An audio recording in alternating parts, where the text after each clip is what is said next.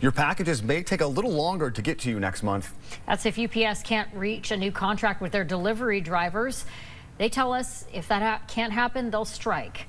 Channel 3's Rachel Mann spoke with Teamsters about what they say is keeping them from a deal.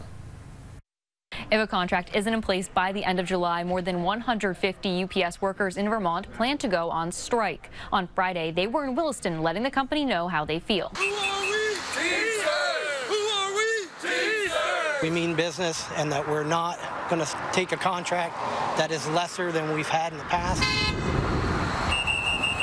Tony St. Hilaire, principal of Local 597, says the contract UPS is pushing them to accept is less than their current one. We're looking for better working conditions, higher wages.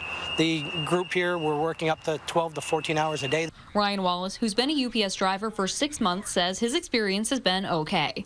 But the company classifies employees doing the same work differently, dividing them from within. Right now, I don't have the same protections for the position that I hold that the normal delivery package car drivers have, which is just totally unfair.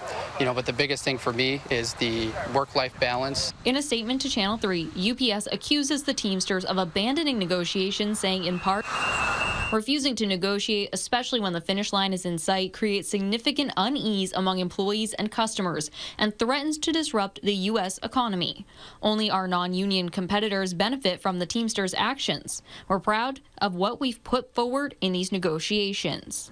Logistics expert Satish Jindal says even in rural Vermont, the Postal Service, FedEx, and UPS's non-union workers should be able to pick up the slack in event of a strike. He adds businesses using UPS for their shipping needs would be hit hardest. They may have to pay a slightly higher price. And two, the service levels that they are used to getting may get affected. Jindal suggests companies prepare by making sure their technology is up to date and by planning rates with other shipping companies. All falls out in August. We're not going to be going on strike. It's going to be UPS putting us on strike. Jindal says last time UPS workers went on strike in 1997, there was some damage to the economy. He says since UPS has lost a share of the market, impacts this time wouldn't be as extreme.